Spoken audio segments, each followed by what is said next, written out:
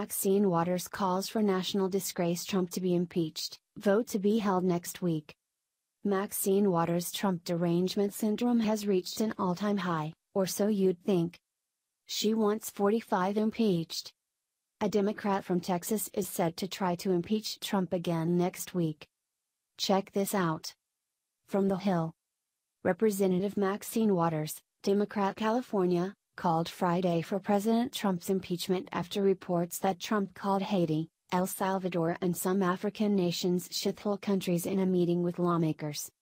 No longer can members of Congress, particularly Republicans, stand with such a dangerous, disturbed, and deceitful man who is a threat to everything for which America, the greatest democracy on earth, stands, Waters said in a statement. Congress has a constitutional responsibility to impeach him without delay. Waters said Trump is a racist and indecent man with no good values and said he dog-whistled his way into the White House on a campaign of hate, bigotry and fear.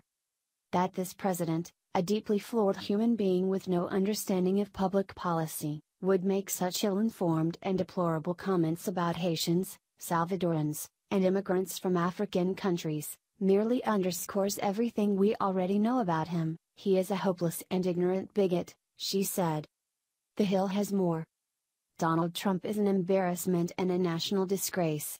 Members of Congress have a responsibility to the American people and our democracy to impeach him, Waters said. Rep.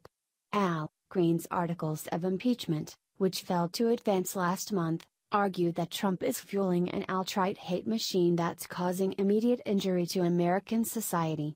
The articles further state that Trump has brought disrepute, contempt, ridicule and disgrace on the presidency and sown discord among the people of the United States.